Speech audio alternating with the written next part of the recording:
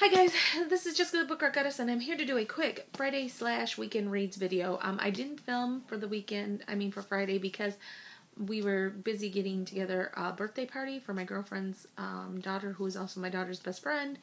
She turns 13 today, so and her birthday being so close to Halloween, we do the whole Halloween / princess theme for her birthday. So she gets like Halloween decorations, girly princessy decorations, but with a, like maybe a Monster High-ish feel. It is just awesome. We have so much fun doing it. We do it every year, but this year had to be special because, she's turning 13. Her last year in junior high. Yay. But she's just a cool kid, and it was a lot of fun getting it together, and then they're at the party now, celebrating, and I'm staying in contact with my girlfriend, and she's telling me all the fun stuff that they're doing. So, really cool. I'm really happy.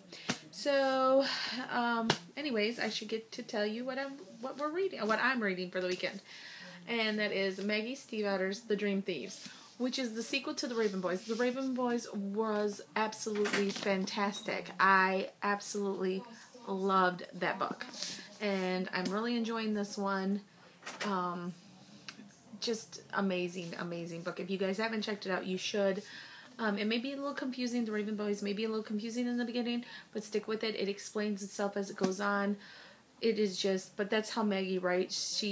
There's an air of mystery to her books that you kind of got to weed through, and then it all comes together, though, and it's beautifully written. Maggie's amazing. Her characters jump off the pages for you.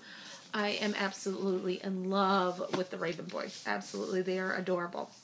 So I am like maybe 100 pages into this, loving it as much, if not more, than the first one.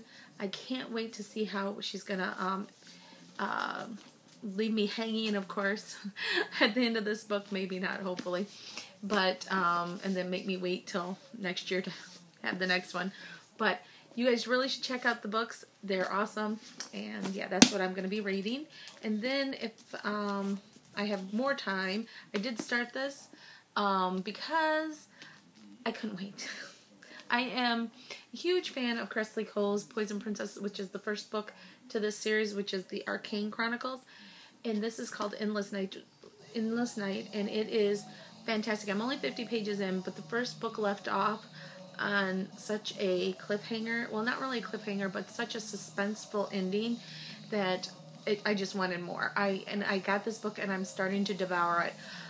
Love it. I'm not even sure which one I want to read more. I want to read them both. I want to devour both at the same time. It's so bad. But this one is awesome. If you haven't read The Poison Princess, you should pick it up, because it's all about tarot cards and the Bayou, and the apocalypse type of a situation, zombie type things. Oh my gosh, she has put so much into this book, but it doesn't feel like it's overdone. It doesn't feel overwhelming. Nothing. It just flows. It's beautifully written, very imaginative. I have never read anything like this. Love it. You guys should check it out, and I just can't wait to get back to reading. So guys, that is what I'm reading for the weekend. Have a good weekend. Let me know below what you're reading so I can check you out, and I will see you next time. Bye.